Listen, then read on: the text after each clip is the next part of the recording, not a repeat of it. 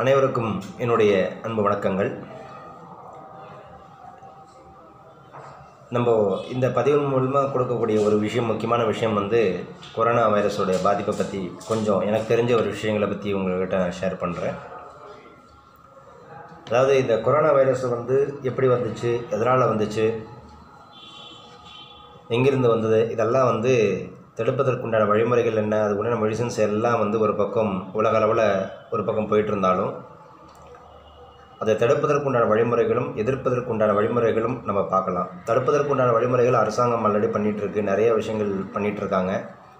அதாவது ஒரு பொது சேவையில் இருக்கக்கூடிய அத்தனை யூடியூப் சேனலில் இருக்கிறவங்க அத்தனை பேருக்குமே நான் உங்களுக்கு ஒரு வேண்டுகோள் கொடுக்குறேன். நீங்கள் இன்னும் சொல்லப்போனால் இந்த ஜோதிடத்தில் ரொம்ப டெப்த்தாக இருக்கிறவங்க, ப்ரிடிக்ஷன்ஸ் நிறையா பார்க்குறவங்க, இந்த பிரசன்னம் பார்த்து சொல்கிறவங்க எல்லாருக்குமே பார்த்திங்கன்னா கிட்டத்தட்ட ஒரு 200-300 வருஷத்துக்கு முன்னாடியே பார்த்திங்கன்னா இந்த போகர் சித்தர் இந்த மாதிரியான ஒரு நோய்கள் வரும் அப்படிங்கிறத பாடல் மூலயமா பதிவு பண்ணியிருக்காரு. அதை நீங்கள் எடுத்து மக்களுக்கு நீங்கள் சொன்னீங்கன்னாவே போதும். அதில் தீர்வையும் போகர் சித்தர் கொடுத்துருக்காரு. எனக்கு அதை பற்றின ஒரு டீட்டெயில் தெளிவாக தெரியாது, அதை நான் எடுக்கிறதுக்கு முயற்சி பண்ணிகிட்டு இருக்கப்போ இப்போ அந்த கொரோனா வைரஸை தடுப்பதற்கு உண்டான வழிமுறைகள் அரசாங்கம் ஒரு பக்கம் பண்ணிகிட்டு இருந்தாலும் அதை எதிர்ப்பதற்கு உண்டான வழிமுறைகள் என்னால் சொல்ல முடியும். நிச்சயமாக இந்த வைரஸ் ஒரு கிருமியாக இருந்தாலும் கூட இது எதன் மூலிமா பரவுது, இது எப்படி ஒரு மனிதன் உடல் உள்ள தாக்கத்தை ஏற்படுத்துது, இதெல்லாம் நிறையா விஷயங்கள் அட்வர்டைஸ்மெண்ட் கொடுத்துட்டு இருந்தாங்க கூட. நீங்கள் இதை புரிஞ்சுக்கிறதுக்கு ட்ரை பண்ணுங்கள். இந்த வைரஸ் புரிஞ்சுக்கிட்டு அதுக்கு தகுந்த மாதிரி நீங்கள் உங்களை ரெடி பண்ணிக்கிட்டீங்க அப்படின்னா இதை பற்றின ஒரு பயம் தேவையில்லை. பயம்தான் உங்களுக்கு பிரச்சனையாக உருவாக்கி கொடுக்குது. நீங்கள் விழிப்புணர்வாக இருந்தாவே போதும், நிறைய விஷயங்களை நீங்கள் அவாய்ட் பண்ணலாம். ஒருத்தர் மாஸ்க் போடுறாங்க, நம்ம மாஸ்க் போடுறது, ஒருத்தர் அது செய்கிறாங்க, இது செய்யணும், அப்படியே போக வேண்டாம். அது நம்ம பற்றின ஒரு தெளிவில்லாமல் போயிடும்.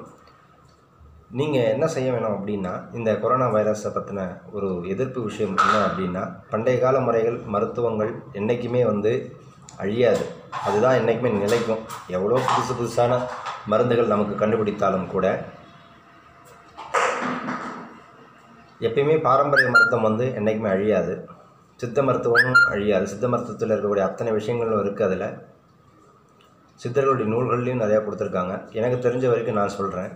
சிம்பிளாக இந்த கொரோனா வைரஸ் வந்தால் தான் இதை பண்ணணுங்கிறது கிடையாது. வர்றதுக்கு முன்னாடியே எதிர்க்கலாம். தடுப்பது வேறு, எதிர்ப்பது வேறு. நான் முன்னாடி சொல்லியிருக்கேன். தடுப்பதற்குண்டான வழிமுறைகள் அரசாங்கம் கொடுத்து கொண்டே இருந்தாலும் கூட இந்த கொரோனா வைரஸை பற்றி எதிர்க்கிறதுக்கு நீங்கள் செய்ய வேண்டிய விஷயம் என்ன அப்படின்னா, ஜூஸ் பண்ணி ஒரு 3 வகையான பொருட்கள் இருக்குது. இந்த 3 வகையான பொருட்கள் பார்த்திங்கன்னா உடலில் எதிர்ப்பு சக்தியை அதிக கொடுக்கக்கூடிய ஒரு பொருட்கள், ரொம்ப மகத்துவமான பொருட்கள். இது நம்ம அன்றாடம் பயன்படுத்தக்கூடிய பொருட்கள் தான். ஆனால் அதனுடைய மகத்துவம் யாருக்கும் தெரியாது. அந்த 3 பொருட்களை பற்றி இப்போ சொல்கிறேன். நீங்கள் இந்த 3 பொருட்களையும் உங்களால் முடிஞ்சதுன்னா கொஞ்சம் இதெல்லாம் ஜூஸ் போட்டு சாப்பிடுங்க. நிச்சயமாக எதிர்ப்பு சக்தி நிறைய கிடைக்கும். வராமல் நம்ம தடுக்க முடியும். பயப்பட வேண்டாம். நீங்கள் நிதானமாக இருந்து இதை கடைபிடித்தாலே போதும். நிறைய விஷயங்களை, நிறைய வியாதிகளிலிருந்து இதை வெளியே கொண்டு வரதுக்குண்டான மருத்துவ குணங்கள் அவ்வளோ விஷயங்கள் இருக்குது. அதாவது மருந்து பொருள்கள், வசிய பொருட்கள்னு பார்க்கும்போது பல கோடி இருக்குது. கண்ணுக்கு தெரியாத மூலிகைகள் நிறையா இருக்குது. அதெல்லாம் சித்தர்களுடைய கண்களுக்கு மட்டுமே பொருந்தும். அதனால தான் சில ஆராய்ச்சியாளர்கள் இன்னும் சில மூலிகைகளை தேடி ஆன்மீக ஆராய்ச்சியில் ஈடுபட்டு இருக்காங்க.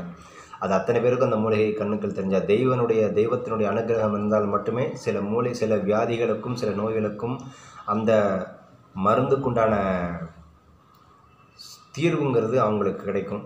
நிச்சயமாக அதுக்குண்டான தீர்வு என்னை பொறுத்த வரைக்கும் இன்றையிலிருந்து நீங்கள் எழுதி வச்சுக்கோங்க. இன்றையிலிருந்து அடுத்த 6 மாதத்திற்குள் பழனி ஆண்டவரனுடைய அனுகிரகத்தின் மூலியமாக இந்த நோய்க்கு மிகப்பெரிய மருந்து கண்டுபிடிக்கப்பட்டு அனைத்தும் மட்டுப்படுத்தப்படும். இது நிச்சயமாக அந்த பழனி ஆண்டவன் மூலியமாகவும் என் குரு ராகவேந்திரன் மூலியமாகவும் இது நிச்சயமாக நடக்கும். இதற்குண்டான மருந்துன்னு பார்க்கும்போது எனக்கு தெரிந்த வரைக்கும் நம்ம அன்றாடம் பயன்படுத்தக்கூடிய பூண்டு, அன்றாடம் பயன்படுத்தக்கூடிய மிளகு, அன்றாடம் பயன்படுத்தக்கூடிய இஞ்சி, இதை 3ஐயும் பார்த்திங்கன்னா தனித்தனியாக ஜூஸ் ரெடி பண்ணி, வெறும் அந்த பூண்டை கொஞ்சம் பச்சை தண்ணியில் நல்லா மிக்சியில் போட்டு நல்லா ரெடி பண்ணி கொஞ்சம் இந்த சர்க்கரையை கொஞ்சம் சேர்த்துக்கோங்க. சேர்த்துட்டு கொஞ்சம் ஃபுல்லாக வேண்டாம், கொஞ்சம் சேர்த்துட்டு நீங்கள் டெய்லி இதை காலையில், மத்தியானம், இரவு ஒரு 3 வேளையில் மிக்ஸ் பண்ணினா ஒரு டைமுக்கு பூண்டு எடுத்திங்கன்னா அடுத்த டைம் மிளகு, அடுத்த டைம் வந்து இஞ்சி. சார் இதெல்லாம் எப்படி சார் இதெல்லாம் சாத்தியமாகுமா? நிச்சயமாக சில பொருட்கள் வந்து உடம்பில் பலவிதமான மாற்றங்களை ஏற்படுத்தி தரும். இப்போ நான் சொல்ல இந்த 3 பொருட்களுமே உங்களுக்கு நல்லாவே தெரியும், இது விஷப்பொருட்கள் இல்லை, உங்களுக்கே தெரியும். பூண்டு வந்து பலவிதமான நன்மைகளை கொடுக்கக்கூடியது, பலவிதமான எதிர்ப்பு சக்திகளை கொடுக்கக்கூடியது, அவ்வளோ பெரிய சக்தி வாய்ந்த பொருள் பூண்டு. மிளகும் அப்படி தான், பல வகையான மருத்துவ குணங்களை கொண்டது மிளகு, பலவிதமான எதிர்மறை சக்திகளை விளக்கக்கூடியது மிளகு. அடுத்தது இஞ்சி, மிகப்பெரிய சக்தி வாய்ந்த பொக்கிஷமானது இஞ்சி. இந்த 3 பொருட்களையும் நீங்கள் ஒரு ஜூஸாக ஒரு நாளைக்கு எடுத்துக்கிட்டால் போது உங்களுக்கு உடலில் இருக்கக்கூடிய நோய் எதிர்ப்பு சக்தியானது அதிகரிக்கும். இதை தொடர்ந்து பயன்படுத்தி வாருங்கள். நிச்சயமாக இந்த 3 பொருட்கள் முன்னாடிலாம் வந்து கரோனாவாவது அதெல்லாம் ஒன்றுமே இல்லை. அதாவது எப்பயுமே ஒரு நோயினுடைய தாக்கம் அதிகமாகுது அப்படின்னா அதுக்கு அதனுடைய அழிவு காலம் ஆரம்பமாச்சுன்னு தான் நான் சொல்ல முடியும்.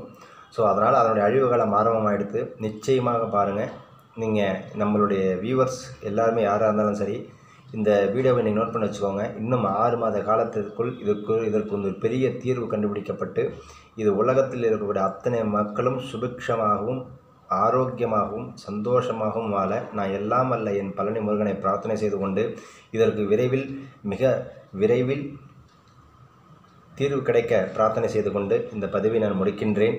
நீங்கள் உங்கள் நண்பர்களுக்கும் இதை ஷேர் பண்ணுங்கள்.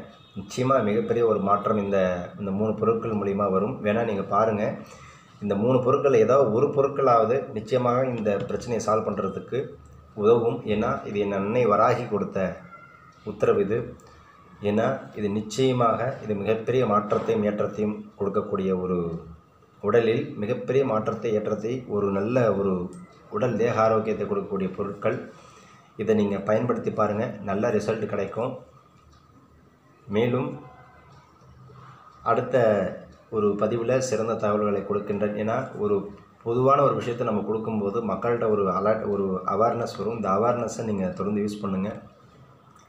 அதுக்கப்புறம் தடுக்கக்கூடிய வழிகள், இது வந்து எதிர்க்கக்கூடிய வழிகளை சொல்லியிருக்கேன். தடுக்கக்கூடிய வழிகள் நான் பார்க்கும்போது எப்பயுமே எண்ணெய் பலகாரங்களை நிறையா யூஸ் பண்ண வேண்டாம். கொஞ்சம் இந்த கொரோனா பாதிப்பு குறையும் வரைக்கும் அன்பர்கள் நான் கேட்டுக்கொள்வது என்ன அப்படின்னா, அசைவ உணவுகளை அறவே தவிர்த்து விடுவது ரொம்ப ரொம்ப ரொம்ப நல்லது. ஏன்னா இந்த கிருமிகள்ங்கும்போது ஈஸியாக வந்து இந்த அசைவ உணவுகளில் வேகமாக பரவுவதற்கு உண்டான வாய்ப்புகள் நிறையா இருக்குது. அதனால் அசைவ உணவுகளை அறவே தவிர்த்து விடுங்கள். கூடுமான வரைக்கும் நிறைய கீரை வகைகளை நிறையா சாப்பிடுங்க. கீரை நிறையா எந்த அளவுக்கு எடுத்துக்கிறீங்களோ அந்தளவுக்கு கால்சியமும் விட்டமினும் உங்களுக்கு நிறையா கிடைக்கும். கீரை நிறையா சாப்பிடுங்க. ரெண்டாவது வந்து முக்கியமான விஷயம், ஆயிலை கொஞ்சம் கம்மி பண்ணி ஃபைபர் ஃபுட்ஸ் நிறையா எடுத்து சாப்பிடுங்க. ஸோ லிக்விட் ஃபுட்டு, அதாவது லிக்விடுன்னா எப்படி சொல்கிறது, மன்னிக்கணும், இது ஆயில் ஃபுட்டை மேக்ஸிமம் குறைச்சிடுங்க. மேக்ஸிமம் குறைச்சி திரவ பொருளாக நிறைய நீங்கள் எடுத்துக்கிட்டிங்கன்னா நல்ல உங்களுக்கு மாற்றங்கள் கிடைக்கும். டாக்டருடைய பரிந்துரை இல்லாமல், டாக்டருடைய பர்மிஷன் இல்லாமல் ஒரு பிரச்சனை வருதுன்னு சொல்லிட்டு போய் டக்குன்னு மெடிக்கலில் போய் மாத்திரை வாங்கி சாப்பிடாதீங்க. ஒரு சின்ன பிரச்சனையாக இருந்தாலும் இந்த நேரத்தில் போய் நீங்கள் டாக்டரை கன்சல்ட் பண்ணுறது ரொம்ப நல்லது. ஏன்னா இன்றைக்கி இருக்கக்கூடிய ஜோதிட ரீதியில் பார்க்கும்போது ஏற்கனவே நம்ம நிறைய ஜோதிடர்கள் சொன்ன கணிப்புப்படி நிறைய வியாதிகள் வந்து உலகத்தை ஆட்டுவிக்கும் என்பது வந்து உண்மைதான். அதனால் சனியினுடைய சஞ்சாரத்தில் இருக்கிறதுனால வந்து பார்த்திங்கன்னா நிறைய இந்த அழிவுகள் வரக்கூடிய காலகட்டத்தினால, அதனால் வந்து நீங்கள் உணவுக்கு கட்டுப்பாடு ரொம்ப முக்கியம் இந்த நேரத்தில். ஸோ ஜாக்கிரதையாக கொஞ்சம் இருக்கிறது வந்து நான் ஜாக்கிரதையாக தான் இருக்க சொல்கிறேன், பயப்பட சொல்லலை. கொஞ்சம் ஜாக்கிரதையாக என்ன கொஞ்சம் விழிப்புணர்வாக இருங்கன்னு சொல்ல வரேன் நான். ஸோ இது தொடர்ந்து ஃபாலோ பண்ணாவே நல்ல ரிசல்ட் இருக்குது. இதை யூஸ் பண்ணுங்கள். தேக ஆரோக்கியம் பெற்று கூடிய சீக்கிரம் நல்ல ஒரு விடிவு கிடைக்குங்கிறது எல்லாம் பகவானை பிரார்த்தனை செய்து வந்து இந்த பதிவை நான் முடிக்கின்றேன். வாழ்க வளமுடன்.